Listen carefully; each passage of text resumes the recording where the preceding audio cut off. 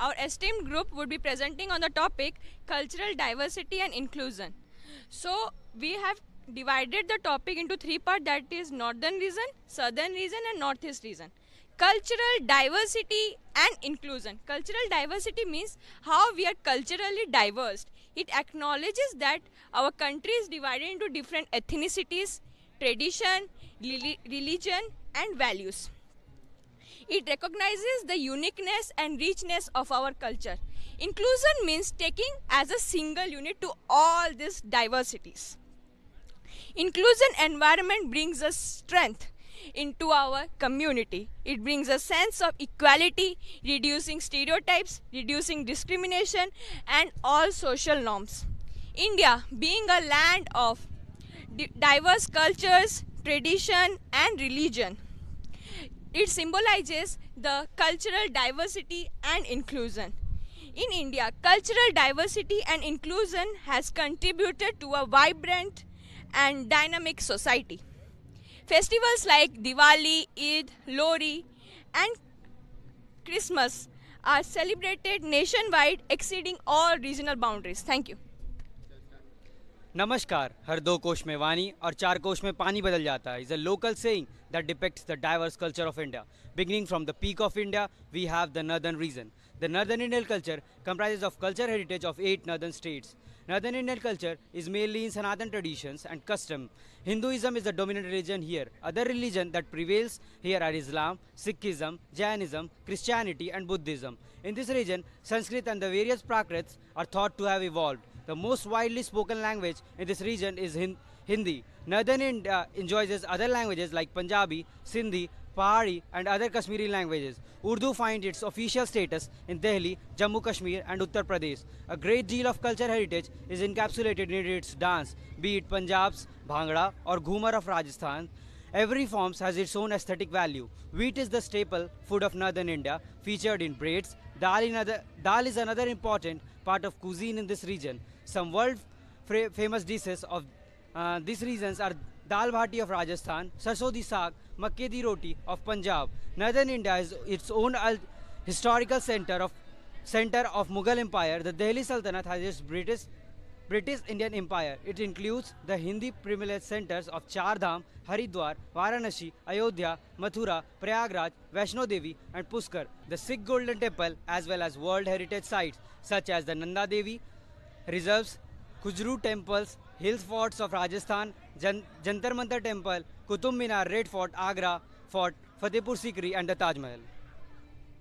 Rajasthan is a state of India which is famous for its hospitality in all over the world.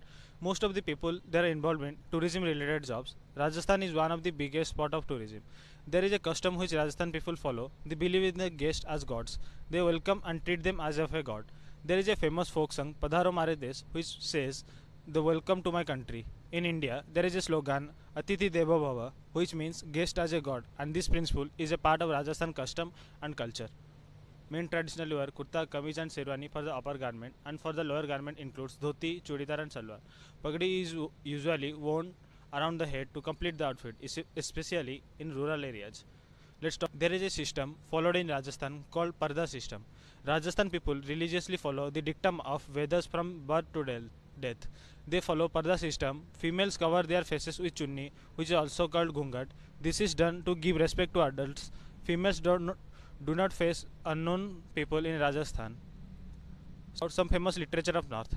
Medieval North India had a great literature scholars like Tulsidas, Surdas, Chand Barai, whose folks are Ramcharitamanas, Sursagar, Prithviraj Raso, respectively contributed to the richness of the literature. Thank you.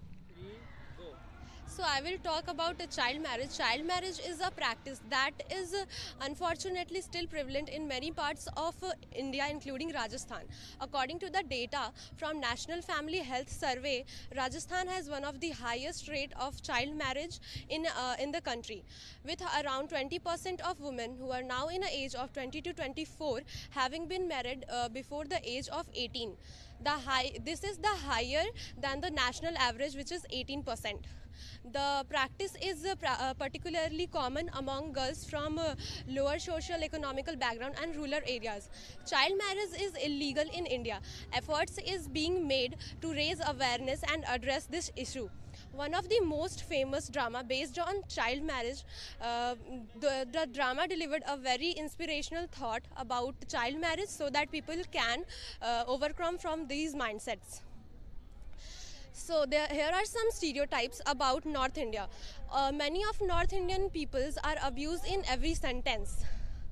Many North Indians are non-vegetarian, and that's a myth. Men from the North India, especially those who are from Delhi, are aggressive and entitled, which I don't think so they are.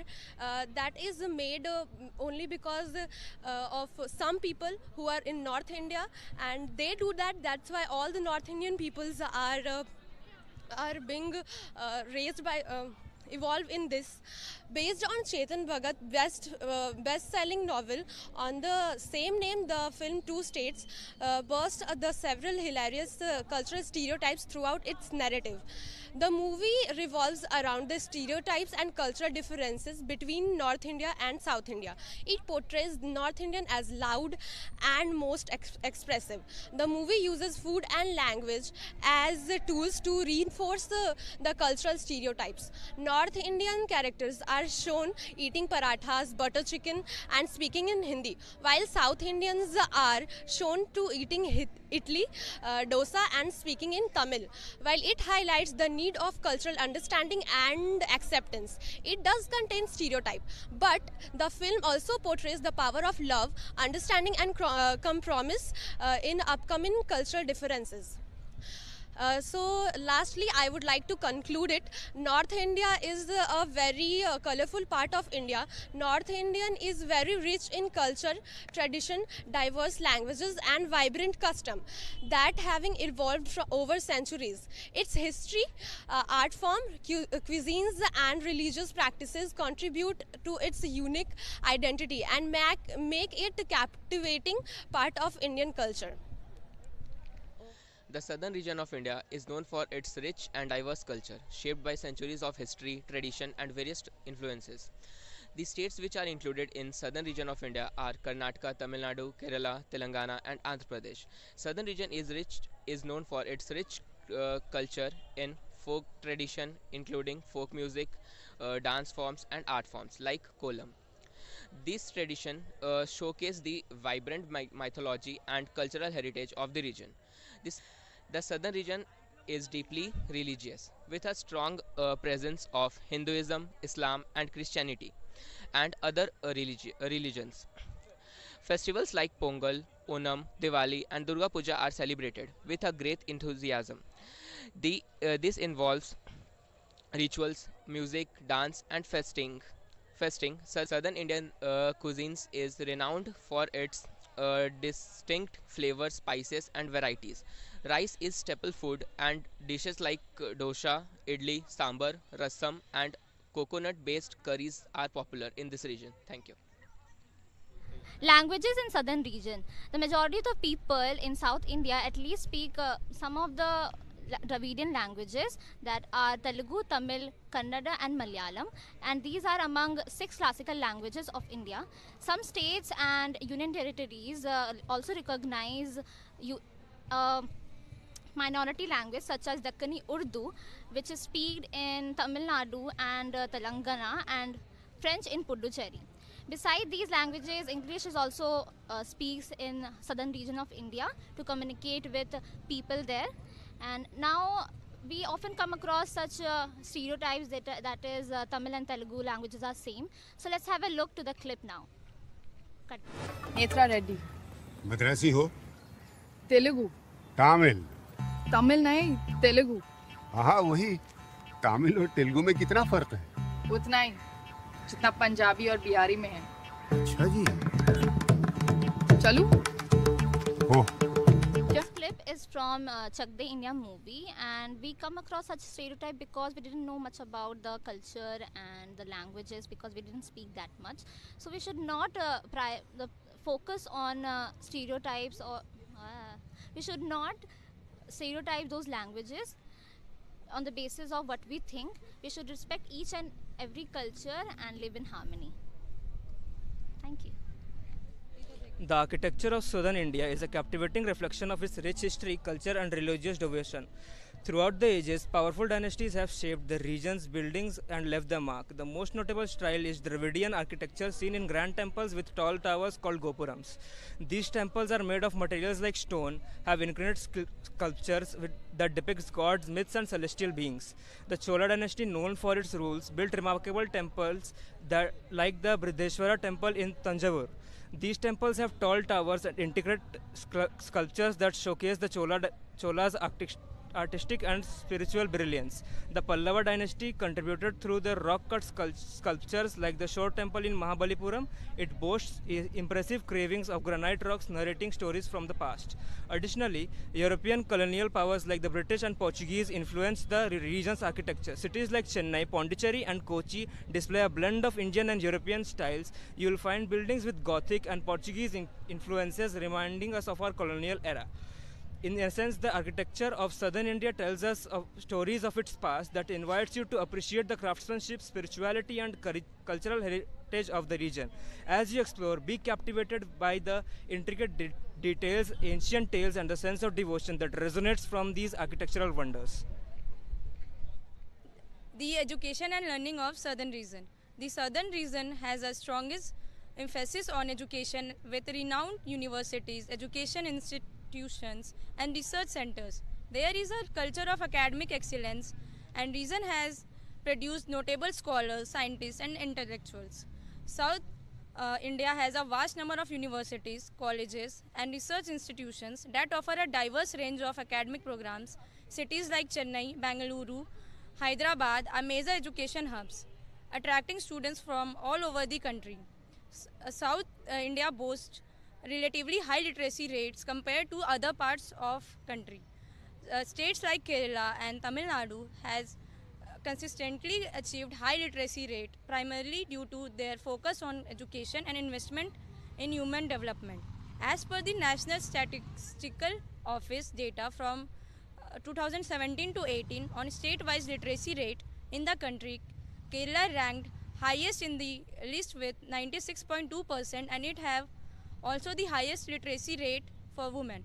At last, I would like to conclude, overall the culture of the southern region of India is a colorful tapestry of language, reason, arts, cuisine, and traditions that have evolved over centuries, contributing to its unique identity and charm. Despite having many cultural differences, society can effectively and peacefully coexist, and they can do this by being open to cooperations, building on common values and beliefs, and learning to respect the beliefs of other culture. So I would like to take few moments to introduce you all the fascinating and culturally diverse region of India, that is Northeast India. Nestled in the easternmost part of the country, this attractive land is a treasure trove of natural beauty, rich history, and vibrance of traditions. Northeast India is composed of 8 states, namely Assam, Manipur, Arunachal Pradesh, Meghalaya, Mizoram, Nagaland, Sikkim, and Tripura. Each state has its unique character and charm, contributing to the region's incredible diversity. One of the most remarkable aspects of the Northeast India is its stunning landscape, from the majestic Himalayas to the loose valleys, dense forest, and cascade waterfalls. This region is a paradise for nature lover. So this land is also a home for several national parks, including Kaziranga National Park, which is famous for population of one-horn rhinos, and the Cable Lajmau National Park, the only floating national park in the world. That's it. Thank you. Northeast India is also known for its rich cultural heritage. The region is inhabited by a diverse range of indigenous tribes and ethnic communities, each with its distinct customs, languages, and traditional arts. The traditional music, dance forms, and festivals of Northeast India reflect the vibrant spirit and deep-rooted tradition of its people. Bihu in Assam, Hornbill Festival in Nagaland, and Shanghai Festival in Manipur are just a few examples of the colorful celebration that take place throughout the year. Furthermore, Northeast India is a melting pot of religion and spirituality. Buddhism has a significant presence in the region, with several monasteries and pilgrimage sites attracting devotees around the world. The iconic Rumtek Monastery in Sikkim and the Tawang Monastery in Arunachal Pradesh are renowned for their architectural splendor and spirituality. However, despite its immense beauty and cultural richness, Northeast India remains relatively unexplored and often overlooked. It is a region that deserves more attention and appreciation for its unique contributions to India's cultural tapestry. In conclusion, Northeast India is a land of breathtaking landscapes, diverse cultures, and fascinating traditions. It's a place where nature, history, and vibrant communities coexist harmoniously. Exploring the hidden gems of this region promises to be a truly enriching and unforgettable experience. So that's all from our side about Northeast India. Thank you. Last, I would like to conclude that Indian cultural diversity is rich and vibrant, a wide range of religious, languages, traditions, and customs. It is one of the most diverse countries in the world with a history of coexistence and assimilation of various cultures and over countries. However, challenges related to cultural diversity and inclusion still persist in India. Discrimination based on caste, religious, gender, and religious difference can hinder the full realization of an inclusive society. It is essential to address these challenges by promoting awareness, education, and acceptance of diversity, as well as by implementing policies and practices that protect right and dignity of all individuals. Overall, Indian cultural diversity is a source of strength and represent the country's heritage. Embracing and respecting this diversity while fostering inclusivity can contribute to a more harmonious and progressive society where individuals from all walks of life can thrive and contribute to the nation's growth. Thank you.